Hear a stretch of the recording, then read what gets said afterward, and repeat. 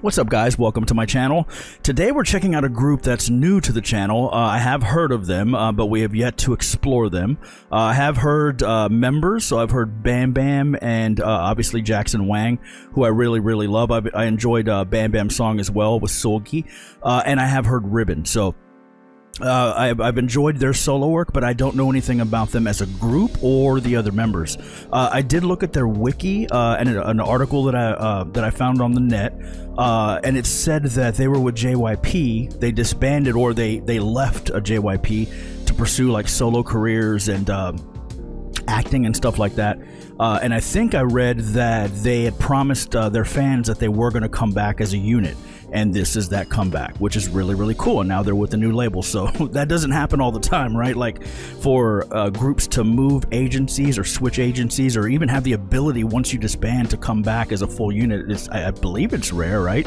In K-pop. So really cool story. So let's see what we get. This song is called NANANA, and I'm really excited to finally hear them as a unit. So let's go. GOT7, NANANA. Guitar. And there they are.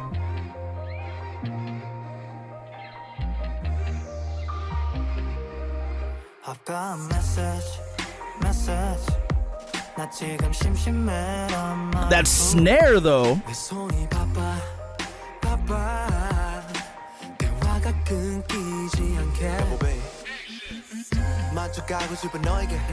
It's a vibe.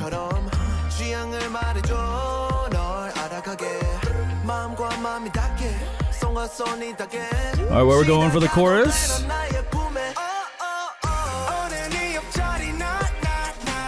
Whew.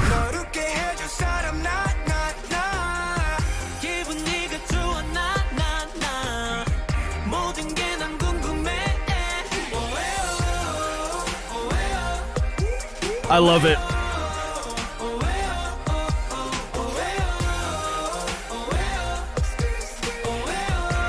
Bro. Okay.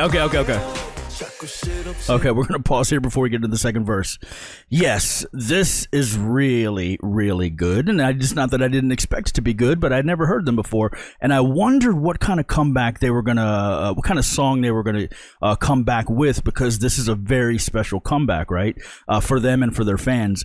And this song is very fitting to the occasion. It feels like it's very light and open and airy, and it feels like a celebration, right? Like just a vibe. And that going from the first verse all the way to the chorus, the dynamics didn't change much, which is awesome because it's just that vibe. They're keeping us in that same vibe, and we'll see if that lasts through the whole song. But really nice and really fitting, and really just like happy, just a celebration. And the drum processing is really sick, and also the vocal processing. So we talked about this in our last reaction to Dreamcatcher's Starlight. That also has, just like this song does, a lot of reverb, right? That's what's creating that big, airy openness in the instrumental. But in Starlight, they used that same kind of reverb on the vocals too, right? To make them a part of that. The difference here is obviously there's reverb on their voices, but it's not that big reverb that's on the rest of the instrumental. So what it allows them to do is to be up front. They are up front. You're hearing them very strong, which is really cool. That little bit of separation there. Nice big airy instrumental with really strong vocals on top of it. So really cool. All right, let's go back a little bit and let this vibe in.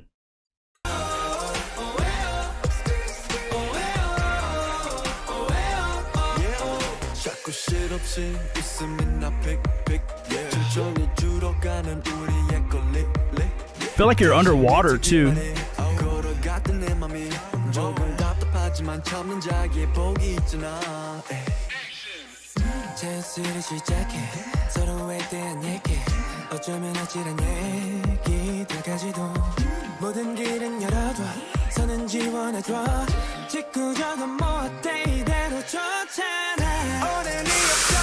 That was really, really cool. There's a lot of cool little ad-libs that are just tickling your ear. The backup vocals are just kind of popping in, doing interesting things, and not necessarily harmonizing. They're just ad-libbing. But the harmonies are really cool too in this, and I just noticed that it stood out right before that transition that they're processed very well, right? Like it feels like they're in both ears, but they're low to blend in with the main vocal. So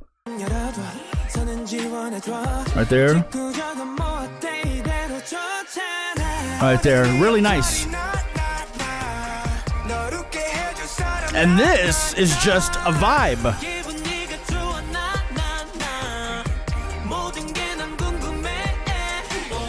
Yeah, the backups are nice.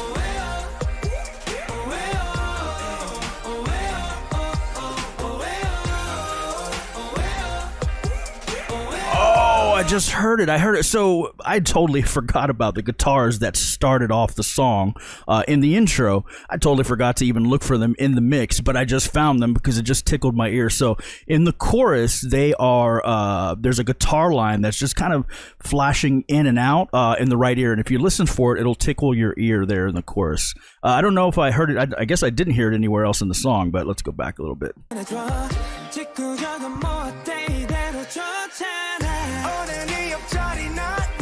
Right there. There. Look. There. There. Cool. Right there.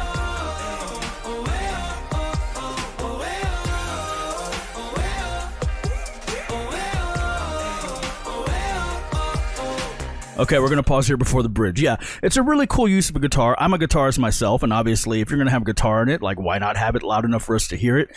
But I don't mind it in this because it is giving a cool, it's just giving you a little tickle in that right ear, right? Because it's all about the rest of the instrumental, that nice, airy openness. So it's just cool that it's added in there, and it's adding a cool little effect. Okay, so let's see what we do in the bridge. So far, dynamically, we've stayed the same. We're still in that, like, it's almost like underwater. I was going to say spacey, but it doesn't feel spacey. It feels like you're underwater.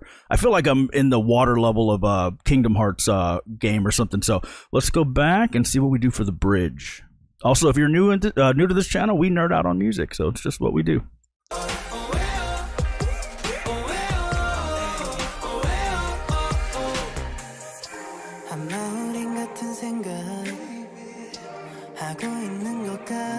Now I really feel like I'm in the water level of a Kingdom Hearts game.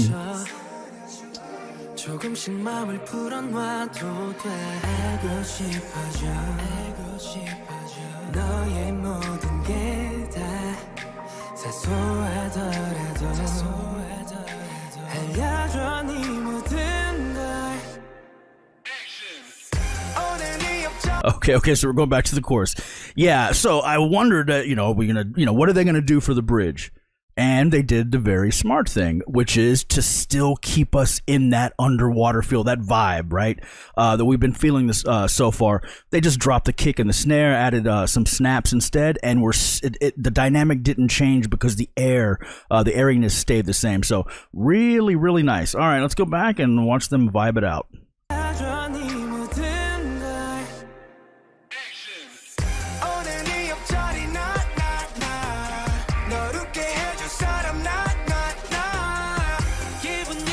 And I love that they're just having fun with the choreo.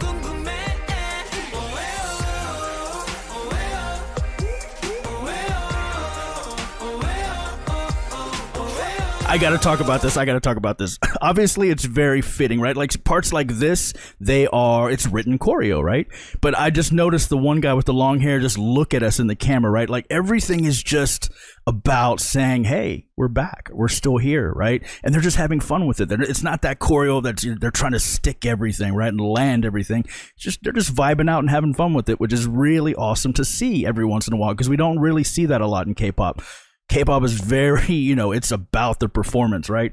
It's just really refreshing to see that. So, all right, let's go back and finally let this vibe out, even though I don't want it to end.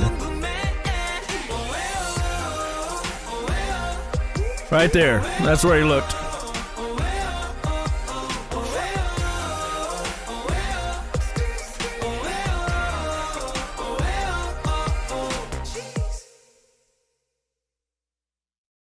That was really, really nice. I don't know if this song is any indicator of what they did before, like what their work was like before, but it doesn't matter. Like, this is the perfect song for this comeback. And what I love about performances like this is that they're just being loose. They're just being free, right? It seems like their personality can stand out more, right? Like, you watch a Jackson Wang video and he's in character. He is portraying whatever the song is talking about, right? I think Bam Bam in Ribbon, you can really got a sense of his personality there. But songs like this, performances like this, really do that, and it's what sucks me into groups. So it was really, really cool, honestly, that this was the first song that we got to hear from them. Its playlist, like I said, it is such a vibe. I just want to be sitting on a beach, like, I don't know, even in winter, I think I can listen to that. I think that's just anytime. It's just a nice vibe. So really enjoyed this. This is Playlist. If you enjoyed this content, please like, subscribe, comment, and I'll see you next time. Peace.